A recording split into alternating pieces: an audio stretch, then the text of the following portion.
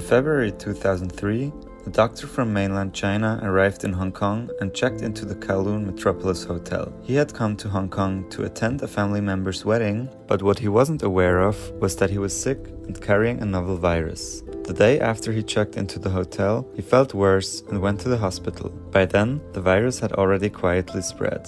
This is believed to be the source of the SARS epidemic that swept through Hong Kong in 2003. SARS, also known as Severe Acute Respiratory Syndrome, is a viral respiratory disease of zoonotic origin caused by Severe Acute Respiratory Syndrome coronavirus. At the time, people had no idea that their lives would be changed by this new virus and that Hong Kong society would be affected by it in the long term. In a Legislative Council report on February 26 of 2003, the government stated that no unusual disease patterns associated with influenza and respiratory infections were detected in reports from public and private hospitals. Therefore, when the first SARS cases emerged in Hong Kong in 2003, everything seemed to be under control. The authorities downplayed the dangers of SARS, which led a lot of people to believe that they had nothing to fear.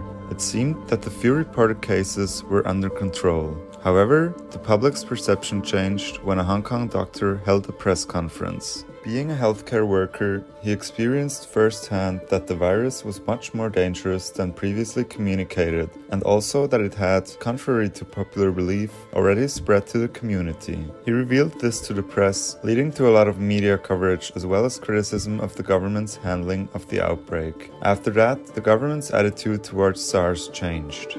Health authorities implemented several measures to combat the spread of the virus. Classes were suspended in schools and universities, and all incoming residents and visitors were required to make health declarations. After a famous radio host recommended the use of face masks, officials also began to publicize through TV news and other media, advising people to wear masks. I think it was 2003, right? Yes, it was. I think I was just starting my secondary one, sorry. I was a 4-1 student. Actually, I was living in Amo Garden.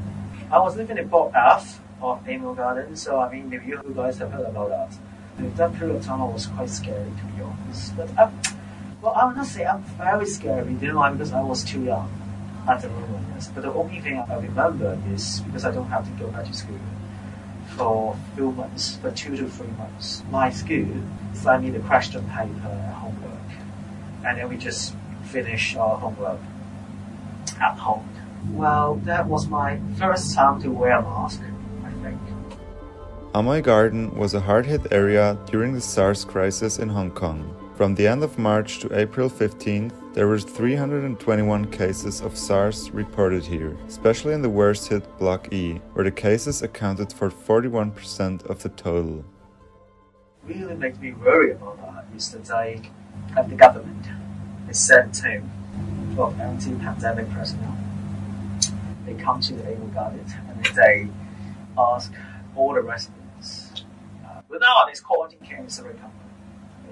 It's not a big deal going to a quarantine camp. But back to 2003, it was totally new idea for Hong Kong and for Hong Kong people. We didn't have much experience on that.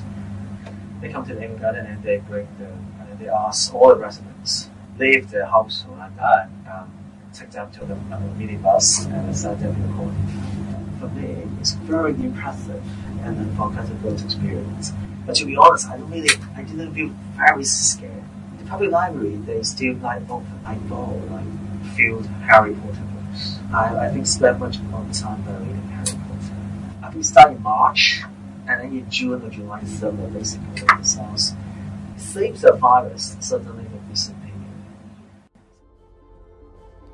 For many people in Hong Kong, memories of 20 years ago may be fading, but students will remember the days when they didn't have to go to school, and adults will remember how masks became popular. Medical workers or medical communities were the particular group who were more affected by SARS than the general population. They treated and saved SARS patients at the risk of infection, and many medical and nursing students who were still in school joined the battle in the hospitals out of necessity.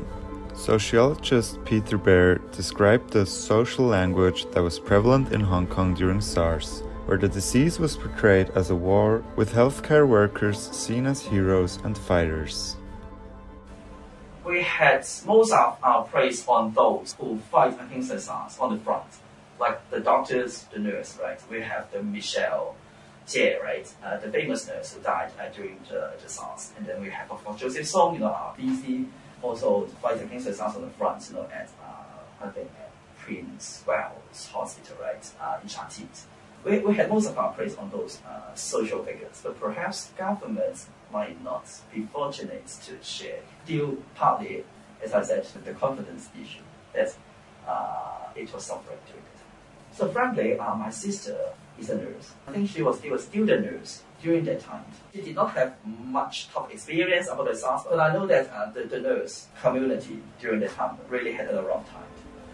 The Hong Kong SARS Memorial Garden is located in Hong Kong Park in the Central District and was inaugurated in 2005. It was built to pay respects to 8 frontline healthcare workers who lost their lives after treating patients with SARS. Hong Kongers remembered these medics as brave and they honored their sacrifice. Some of them passed away very young, in their 30s. Unlike in 2020 when COVID started and we got necessary updates from social media, during SARS, television news and newspaper reports were the only way to keep up to date with the developments. Well, this is a totally different world. We don't have smartphone, we don't have iPhone, we just have television. And even the internet was not that common. So the main source of information was TV news. And I was too young. I was too young. It was too difficult for me to ask me, can I identify is a fake news or real, or is a credible source of news or information? To be honest, I don't think I have such capacity to do that at that time. But the main source of it will be newspaper and TV. To a certain extent, we feel some kind of, I will not say discrimination, but people really scared about you because we give to know you're living in a government. I don't think they intended to discriminate against you. I think it's a very normal reaction. It's very normal emotional expression. It's always a big uncertainty, something that they don't know about.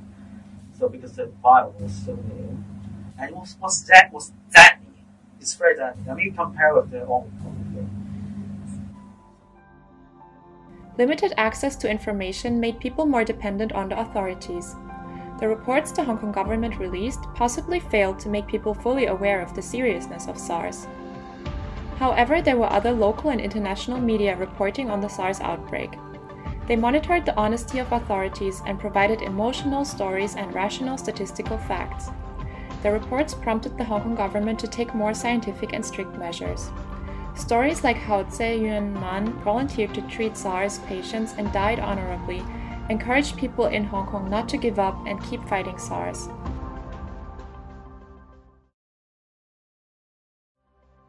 The outbreak was gradually brought under control after a few months, but the impact of SARS on society has not completely disappeared. One of the long-term effects of SARS in Hong Kong was a change in public and personal hygiene awareness. After SARS, we have, the people in Hong Kong most of us really have a much better personal hygiene measures. But the problem is people forget, because we don't have a major pandemic for 2 decades. And sometimes people forget. They will forget to wash their hands properly, and then they don't wear masks anymore. Now, I do think that the SARS really changed the cultures, because before SARS, I think we feel weird about wearing masks because we don't have to have this kind of practice. But after SARS, I think it's okay, it's common for people to wear masks and understand that wearing masks is a very effective measure to stop the spread of the virus. I think one great thing is that our health awareness has been greatly elevated since the SARS. We, for example, wash our hands much more frequently, and sometimes we feel sick, we wear a mask. I just could not imagine this before the SARS. So our habits really changed. Many of our habits really changed. The SARS epidemic taught the public how to deal with diseases, and practices like hand washing and wearing a mask when sick became part of the way of life.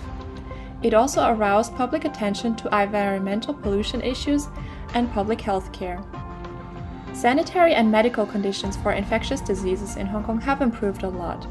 The Center for Health Protection and other departments were set up within the government to coordinate the work of dealing with infectious diseases, and many additional isolation facilities were built in hospitals. Another lasting effect of SARS was that it left Hong Kong residents with a sense of pride in their community. Hong Kongers faced the parting of relatives and friends, and some were disappointed with the epidemic response. But in the end, they overcame these difficulties and worked together to eliminate SARS and rebuild Hong Kong's international reputation. They felt greater solidarity among community members and the true value of Hong Kong. Thanks to the efforts of healthcare workers, government officials, the media, and the community, people gradually returned to their normal lives after several months. Students were back in class, and masks were no longer necessary for people to travel. The memories and experiences left by SARS, however, are long-lasting. The Hong Kong Museum of Medicine Science collects and preserves artifacts related to the development of medicine in Hong Kong, including photographs of the SARS outbreak and displays of related information.